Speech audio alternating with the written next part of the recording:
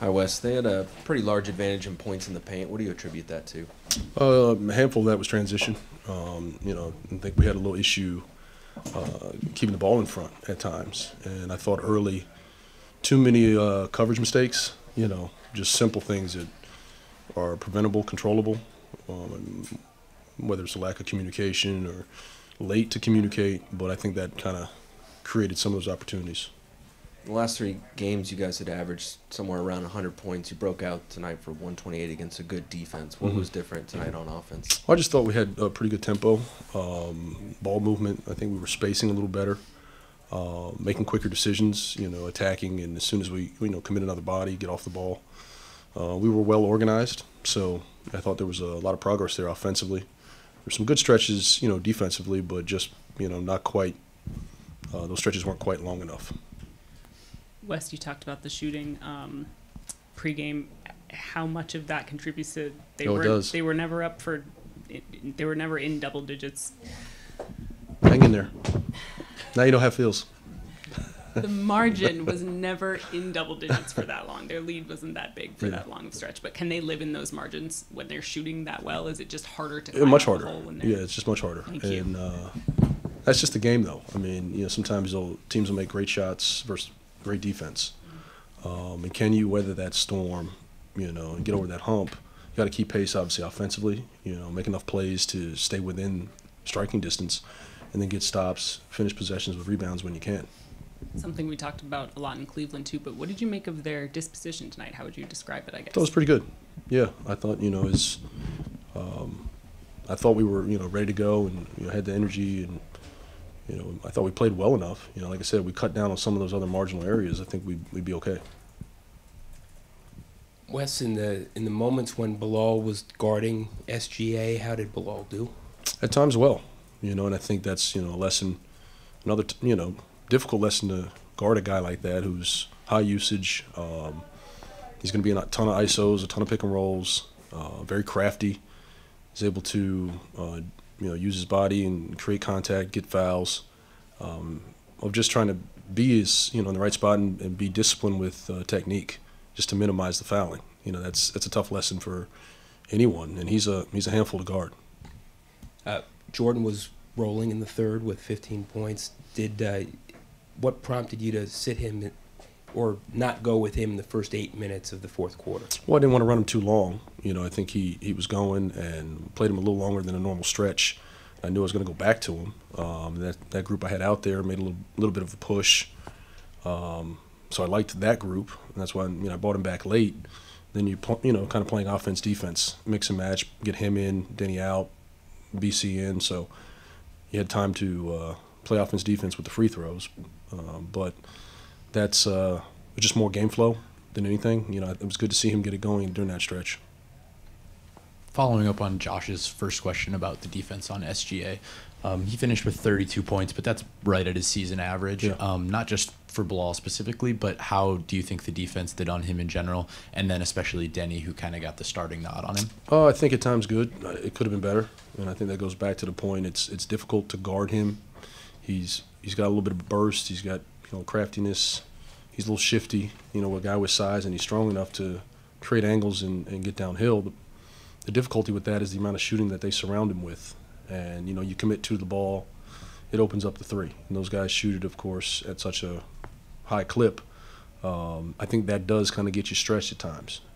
Just committing to showing shrinks and presenting yourself behind the ball, I think, would help. But it does oftentimes open up the three. And then after the first quarter especially, you guys kind of went in and out of the zone quite a bit. What did you see from the zone defense that you liked? It started off really well, and I think they kind of figured it out a little bit, found some of the holes, and then I think they brought in another small, and I think Isaiah Joe came in. Another guy who can stretch the defense, put pressure on you that way. It's tougher to stay in the zone, but overall I thought the zone was decent. I think this is your first time seeing Holmgren in a regular season game. What are your impressions of? It's very unique, that, very unique skill set. For a guy with his length and size, and still, obviously, he can shooting just under 40 on the year from three. But his ability to put it on the floor That's a tough guard for anybody. Obviously, you try to post switches, and he'll get more comfortable as he gets a little stronger. But just his versatility, length and size, of course, at the rim defensively, moves his feet better than I actually thought. But he's got a really good feel for that pick and roll, playing the two-man game, in drop coverage. It's very difficult with a guy that size and who, of course, can block shots late. Wes, you guys fought hard tonight. 6 guys in double figures. How important is performances like this and trying to build a winning culture going forward? Well, I think it's one of those things you can look at. Those are some of those stackable moments. You can pick out certain things about the game and really, celebrate those. Obviously, there's a lot to teach from too, and that's kind of been the process all season. And we're not going to get too high or too low, but that balance of holding guys to a standard, setting a level of accountability, coaching, teaching, cleaning up at the same time. When you're not getting results, it can't be doomsday after every loss. So we're not going to lose our enthusiasm just by results. We want to celebrate process, and of course, once we get to where it needs to be, I think it'll turn. Kuz, you guys played pretty competitively with them, but were never quite able to close the gap. How did they kind of maintain that edge throughout the game? They just did a good job in the fourth quarter of exploiting mismatches and, just putting us in situations where we had to, either help a lot or, scramble. So, and they did a great job. They know what they want to do on the court. And you mentioned after the last game how you guys had scored about 100 points a game the previous 3 tonight. You broke out against a good defense. What was different offensively? I think we did a good job hitting shots. We went to the line 29 times. Playing OKC, they're a team that have a lot of great length and good defenders, but they foul a lot. So we took advantage of that, and then we got downhill, made the right plays. So, Kuz, I know you're not one to take moral victories and things like that, but are there any positives you can take from a game like this against a good team that's on the rise? No, for me, no, not really. They scored 130. This is like routine. So, Kyle, in recent days, has there been more emphasis on defense in terms of game prep and in term just planning for an opponent, like more focus on defense and less on offense in the run up to games? The coaches, they try to prepare us as much as they can. So.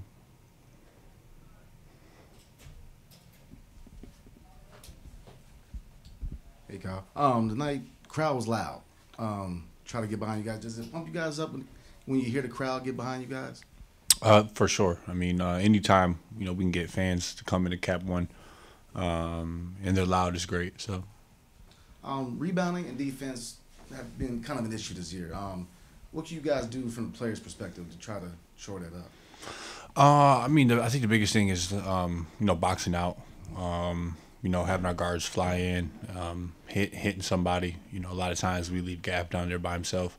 And just boxing out. That's the biggest thing for us. We're not the best at it. So, yeah. What were your impressions of Chet Holmgren tonight? He's a beast. He's a really talented player. He can do a lot of different things on the court. He's able to really eat off of the other talented players on his team. He can play within himself in the role that they have him in, and you'll see it. Like some nights like tonight, he'll have 30. Some nights he may have like 16 and 14, 8 blocks. So he does a great job at being so young, understanding the game, and playing off of Shea, playing off of J-Dub, playing off of Giddy's playmaking, passing. So. Hey, Kuz, Bilal had a lot of possessions where he was guarding Shea tonight, and from what I saw, I thought he did really, really well defending Shea. Just from your perspective, what did you see from him defending different looks tonight? We held him to what is average, so you can look at that a couple ways, but you know, Bilal's getting better every game. You know, he's doing a good job just being inquisitive, being a learner, being somebody that wants to be a really good ball player. You know, tough to get him some minutes, you know, from a lot of times, but, you know, that'll come. So, you rooting for your home state Wolverines tonight?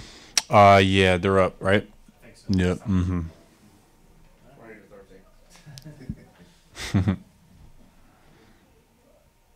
Cool. Thanks, guys. Thank you.